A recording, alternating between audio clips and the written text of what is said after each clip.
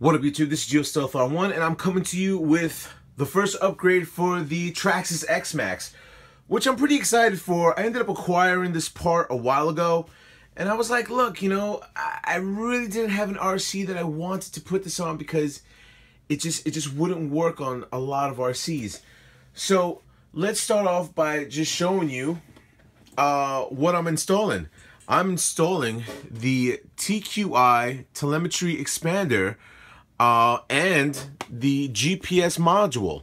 Now, if you're looking at the part numbers, which they are somewhere on this thing, part number is 6550 for the telemetry expander, and this is 6551. Now, when I ended up coming across and looking to install these, I ended up calling up Traxxas and I said, look, you know, I'm looking to install this module. I noticed that you have it on your website. What is the adapter part that I need to put for the X-Maxx? And the tech said to me, yo, dude, it just bolts to the front. So let me install this and show you guys what's going on. Alrighty, so if you're looking, I ended up taking off the body. So if you're looking at the front of the RC, you see these two little screw mounts, which I was looking at. I had no idea what was supposed to be screwed in there, but from what the guy, the technician at Traxxas, told me, it just mounts right there. So I'm just gonna take the expander out and just look at it, what's going on here, and yeah, son of a gun, it does hook up. It will hook up right here.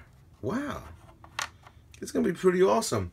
So let me start running wires and just start installing it from this point on, and hopefully we'll get some pretty good readouts. So let's get a few screws and start this project.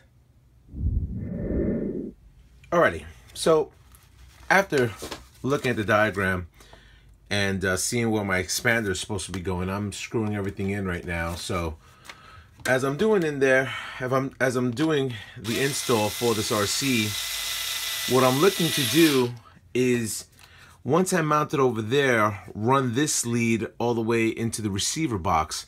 But here's the cool thing. I just noticed that I have extra telemetry sensors. So let me crack this open, see the receiver right there, and then just start running telemetry and see what's going on. So check it out.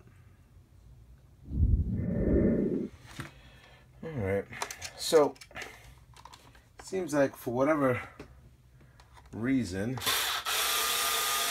I'm going to be switching out the screws that are in here and setting them up with my stainless steel screws,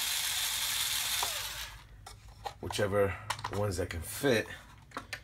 It's pretty cool. I mean, it seems very accessible to get to these screws and finagle with them, I think. Oh, there we go. And do yourself a favor, when you do mess around with your screws, put on a low torque setting. You don't want to strip anything out. I ended up getting a tutorial that to watch out for that, so I'm just passing along the message. Make sure you watch out for that once you do take out your screws. And here we go. So as I lift up the cover piece, which is kind of tricky to get to, and here we go. All right, so I do have telemetry. If I want to give you guys a better look. Alrighty, so I started taking off the cover, and if you notice right here, I do already have telemetry integrated into this unit. As for heat, and I'm guessing for power as well. I'm not looking at I can't see the leads to the power. I'm not too sure if it's connected or not, but definitely for temperature. So I'm going to install this, run the leads all the way over there. I'm probably going to have to zip tie it along this brace right here. And yeah, so let me start installing and we'll see what the final product's going to look like. So like I was saying before, easy 2-screw install for the expander. So that came up pretty good. It's really sturdy, so you shouldn't have any problems with that. So let me start running the leads right now, and we'll see what we're doing at this point on. Alrighty, something interesting I noticed. There's a lot of goop. There's like a lot of silicone they ended up throwing over here where I have to mount this cabling. So what I want to do is just cover up the holes. Just tighten it up a little bit. It ain't gonna be too big of a deal to take it off. Just to slide it in there. I just don't want silicone to get into the receiver box. So something you should look out for, just cover this up as you're sliding this in here, because all it is kind of like on the X-Maxx and the Summit, the way it just tucks in for you to put your wire leads over here. So let me install that, and then we should have the final product right after this. Alrighty, so now I just installed all the cabling that I need for my telemetry expander, which in actuality my GPS is installed in there right now.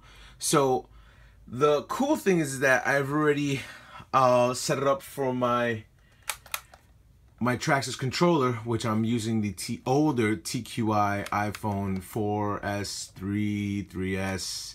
3S, 4 docking station, which I know I should just get the module and stuff like that, but I like this. I like having it on hand without holding two things, which has its pros and cons. It does have a little bit more weight, but that's going to be the first upgrade from this. So hopefully when I start bashing, I'll be able to get what they say, 45 miles an hour and stuff like that, GPSed, and not the telemetry GPSing where it goes on sensors and it gives you the readouts on that.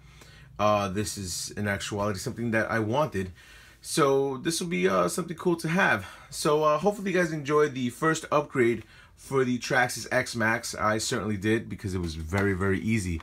And as you can see, I ended up throwing a few steel screws in there, stainless steel screws in there right now.